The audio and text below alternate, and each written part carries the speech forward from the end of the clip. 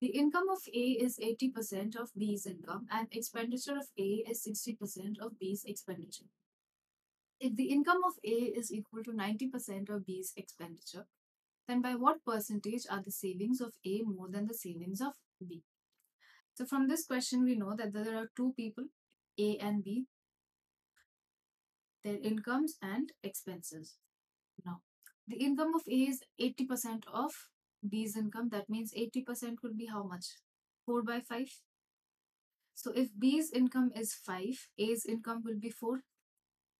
And the expenditure of A is 60% of B's expenditure. That means 60% will be how much? 3 by 5.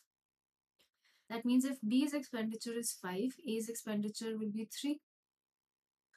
Then, if the income of A is equal to 90% of B's expenditure, that means the income of A and expenditure of B first needs to be of equal amounts. So in order to make them equal, we'll multiply the income with 5, so that 4 5s are 20, and the expenditure by 4, so that 5 4s are 20. Now then, the income of A is 90% of B's expenditure. That means 90% is how much? 9 by 10. In order to make it 90%, we'll multiply the income with 9 and expenditure with 10. Now from here, 5 2s are 10. So now we'll multiply the amounts.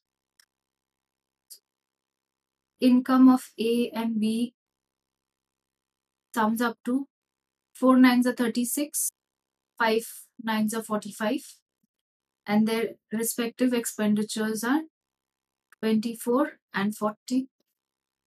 Now, how much did both of them save respectively?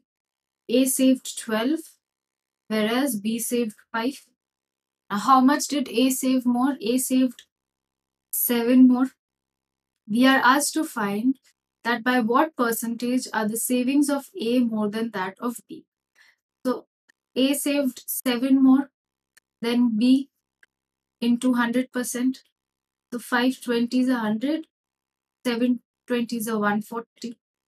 So, the answer to this question is option B, that is 140%.